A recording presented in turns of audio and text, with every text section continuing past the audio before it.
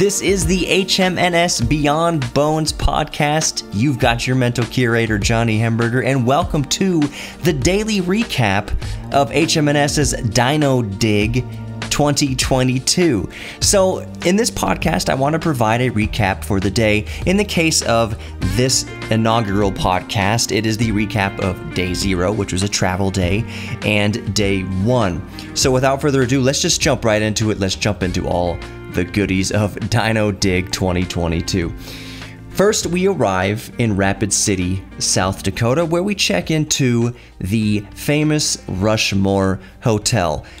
We spend the afternoon resting from a long journey. I think our flights left Houston at least at 6 a.m. or thereabouts. We had to be at the airport a couple hours early. You know how that goes. So a little bit of rest after checking into the Rushmore Hotel was very welcome. But it was not all just rest. It's not all just kicking your feet up, because one of the things that Rapid City is famous for is that almost every street corner has a monument to all of our past presidents. So this is an area where our own James Washington shines. After dinner, he led a voluntary tour of these presidents. So we walked around Rapid City, we walked to each of these presidential memorials, these presidential monuments, and James gave us basically a brief overview of each president. And you know what? Better than me just kind of recapping what that was all about right here, I'm gonna give you all a little bit of a sample. I put a microphone on James, so I'm gonna give a little sample here of what that voluntary tour sounded like. Here's James. Okay, so the sad thing about Hoover is that we in America see him as the president who lost the Great Depression, basically. But honestly, if you go to Europe, particularly Belgium, he's a hero. He fed Europe because during, after World War I, everything fell apart. It was bombed out and everything. So he actually organized and fed the whole, Europe. And they love him there to this day. But because that last thing in his administration here, plus FDR, we now know from released documentation that he actually was doing things to kind of suppress what he was trying to do, and he took some of his ideas and put them in place. Now, one of the most notable aspects of this voluntary tour is that as we went from street corner to street corner, the crowd around us grew little by little. Stragglers and other tourists just walking around glommed onto our group, which was such an amazing feeling. It's such a wonderful thing. If anyone's not experienced James Washington in his element, you really should do so. And it's a testament to his character. It's a testament to his knowledge that he can conduct this voluntary tour and have people that we don't know. We don't know what part of the country they're from. We don't know what part of the world they're from, but they just add themselves to our group because James is so knowledgeable and engaging.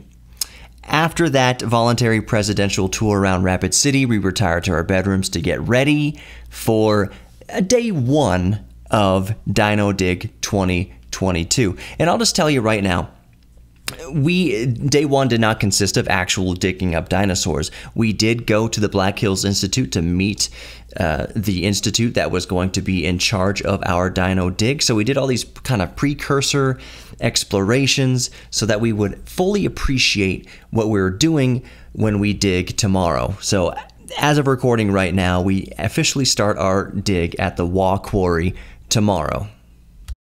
So make sure you're subscribed to the HMNS Beyond Bones podcast so you don't miss that. It's going to be very, very exciting. After Rapid City, we woke up, we departed, and we left for the Black Hills Caverns, which is a cave system in the Black Hills region, Black Hills National Forest of South Dakota.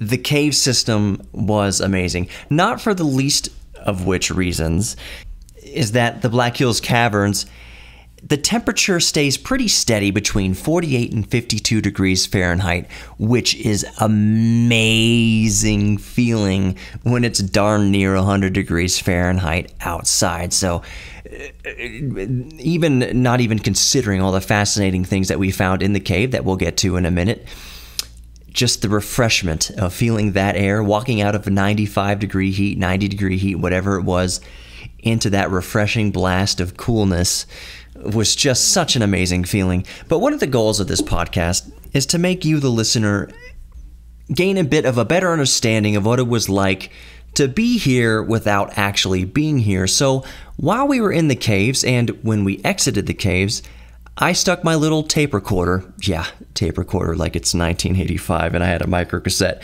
Now, I had a digital recorder, and I got some of the insight from the travelers in the group. But before I play those sound bites, I want to play the sound bite from our tour guide, Logan, who gives us a recap of what the Black Hills Caverns are all about and their history.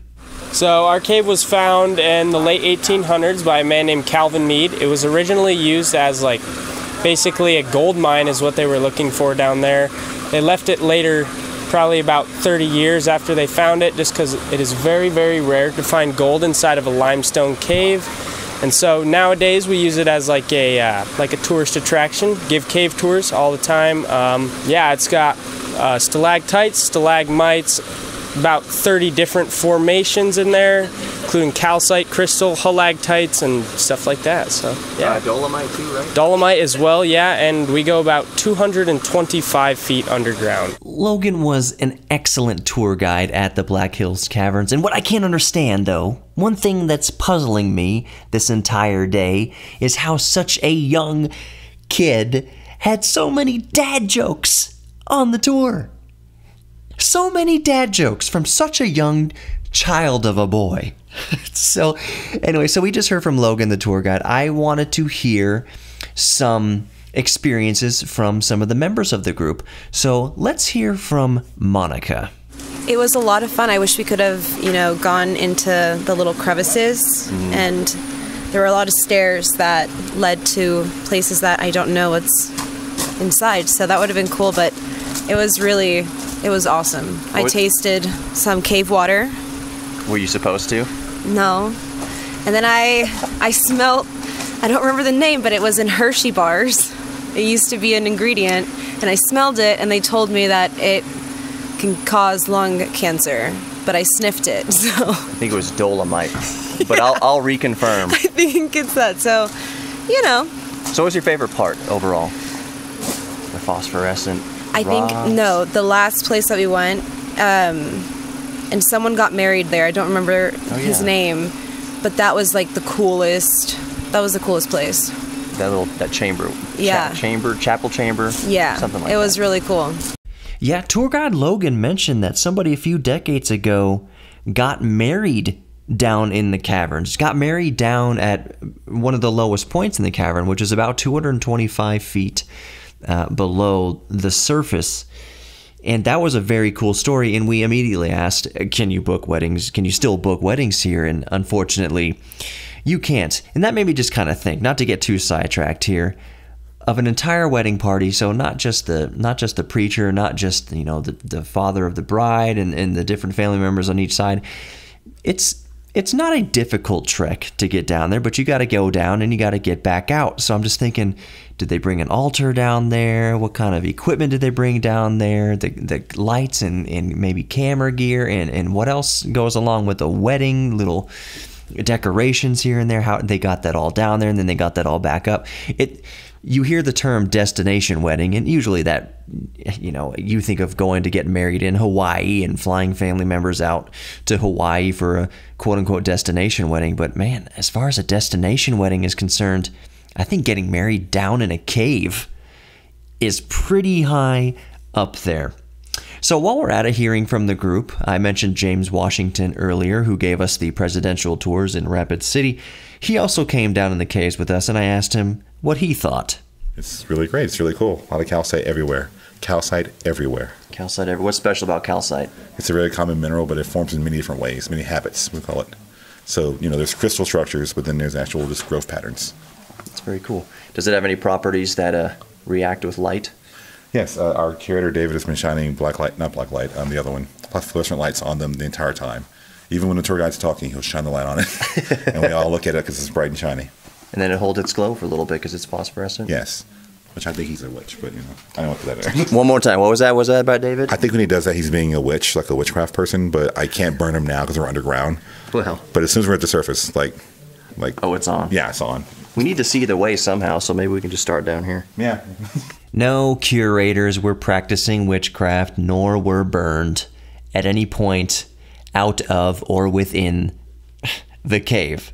It's 2022, y'all. I have to make that disclaimer officially. Anyways, let's hear from one more member of our group, our own Sarah Stanton. It's pretty amazing. There are lots of rocks everywhere. What's your favorite part? David taking over the tour and talking about the rocks rather than the history of the cave. And adding 2 hours to the tour just for nonsense. True, but it's probably the most fun nonsense we'll have, so... Absolutely. We pick on David Temple a bit. That's going to be a common theme with these group outings that David's a part of. It's all love for David. David's one of the smartest people around. He is definitely, since he's the curator of paleontology, he is somebody you want around on a Dino Dig. So that's why he's with us.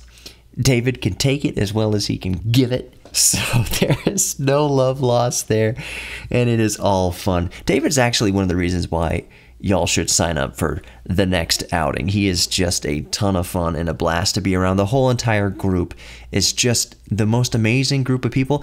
If I may just speak freely for a moment, just for myself, I noticed that even when I was sitting on the plane next to James Washington, next to David Temple, that these are my people. These are the most eccentric in the best way possible, funniest, most intelligent, easygoing people that I've ever been around. It's just amazing. You feel better for being around these people. I'm not just talking about museum staff. I'm talking about just other members of the group. They make you better. The conversation's better. The conversation is more stimulating. The conversation is funnier. The conversation's more lighthearted. The conversation is more revealing and more nurturing for the soul. So it doesn't matter where we're going in the world or what we're doing. The group we're with HMNS makes you a better person from day one. From the first time you sit down on an airplane seat next to one of your fellow group members, you start to become a better person. It is such an amazing experience. Now, before we move on to the next stop of day one, I wanted to mention those rocks that David was shining his phosphorescent flashlight on. So we all know, and we've all seen glow-in-the-dark products. You know, one of the things I think of back when I was a kid is I had these adhesive kind of glow-in-the-dark stickers of stars that I'd put all over my ceiling so that when my mom or dad turned off the light when I go to bed, I would have constellations and, you know, the Big Dipper and Orion and all sorts of stars all over my ceiling that would glow, and they would eventually dim and go dark. Well, that happens naturally in nature, and you can find them at the Black Hills Caverns, and I would imagine other caves as well. It's really cool to see David, in this case, shine a flashlight on these rocks, charge them up, as he would say, for a few seconds, and then turn off his flashlight, and the rock would be glowing in the spot where the flashlight was shining. Not only that, but he can make patterns on the rock with the flashlight, and it would leave a little green trail behind the flashlight on the rock. So at the end of this trip, I am also the HMNS YouTube manager, and I am working on a grandiose video to show you all of these amazing things. So make sure you are subscribed to the HMNS YouTube channel. Just go to YouTube, type in HMNS or Houston Museum of Natural Science, or better yet, in this podcast description will be a link right to our YouTube channel. I'm going to show you everything I've been talking about in this podcast. So make sure you get subscribed. I brought my drone on this trip. There are some epic drone shots of everything we've been doing. So speaking of epic drone shots and kind of the next stop of day one, we went to visit the Black Hills Institute of Geological Research, specifically the museum at Black Hills Institute. The Black Hills Institute, or BHI, is who is helping facilitate our Dino Dig, our excavation of bones and fossils from the Wa Quarry. So we went to pay them a visit on their turf. You know, if they come to the Houston Museum of Natural Science, they're on our turf. We went to their turf at the museum at Black Hills Institute, saw where Stan came from, where Ryrex came from, where Bucky came from, got more history on our specimens. But we also were able to learn so much more about what goes into digging up dinosaurs, which we will experience firsthand tomorrow. And believe me, I will fill you in on the next podcast. But after we went from the Black Hills Institute, we went to the Homestake Mine. Actually, we went there after we had some lunch.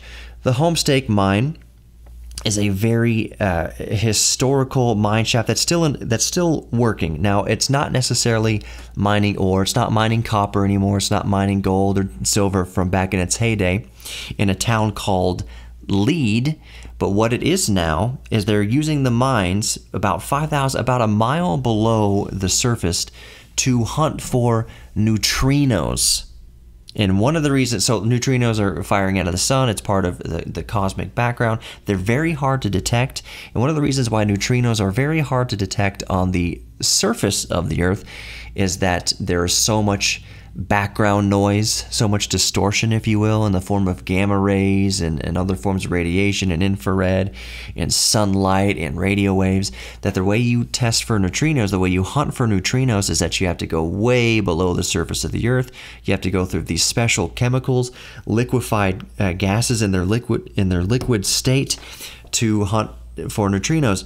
In a very brief overview, and I'll go over this more in the video, but how they find neutrinos is it interacts with argon, liquid argon, and creates a flash. And when you see a flash, you know that a neutrino has interacted with us here on Earth, and that's how you count it. Detecting neutrinos will, just like the James Webb Space Telescope just went up and is going to help us understand the universe even better, neutrino science will help us also understand our universe better. Hunting neutrinos, detecting neutrinos, even going so far as crashing neutrinos into each other with a sort of collider that they're working on, which is going to be unveiled tentatively in the year 2024. This is going to help us understand our universe all the more. So we went to the Homestake Mine. We got to see these cables. How much do you think an elevator cable a mile long weighs?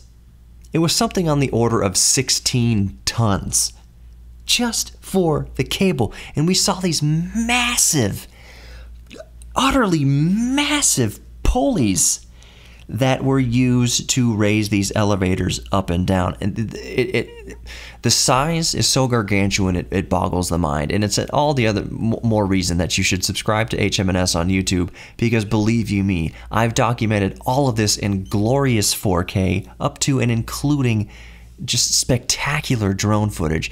So that is where we went after lunch. We went to the Homestake Mine. After the Homestake Mine, we checked into our hotel, the Devil's Tower Inn. We made our way into Wyoming. We are in Hewlett, Wyoming, and we are staying at the Devil's Tower Inn. As you're driving up to Hewlett, as you're driving into Hewlett, you see it's menacing and awe-inspiring, all the adjectives. Devil's Tower, I hate to use the word looming on the horizon, but it's towering over almost everything around it. You cannot miss it on the horizon. You know you're in Hewlett, Wyoming when you see Devil's Tower. It is such an amazing sight to behold. I'm going to take drone of it. I'm going to take more glorious 4K footage of it. Make sure you subscribe to the HMNS YouTube channel to see all of that. After checking in, as you can imagine, as I've been speaking here on this podcast, it's been a full day. It's been an entire experience just in day 0 and in day 1 of Dino Dig 2022. But we checked into the Devil's Tower Inn here in Hewlett, Wyoming. We made our way over to dinner at the Ponderosa, where we enjoyed much more lively conversation, where we got to meet our fellow travelers even better. Here's the thing, you're not going to be without a friend. Even if you join one of these groups on one of our excursions, you will not be without a friend for more than 5 minutes. You are going to make friends for life on this adventure. I'm going to wrap up the podcast this evening with this. We are 19 minutes into this first podcast of just what we've experienced making our way to the Walk Quarry to do our Dino Dig.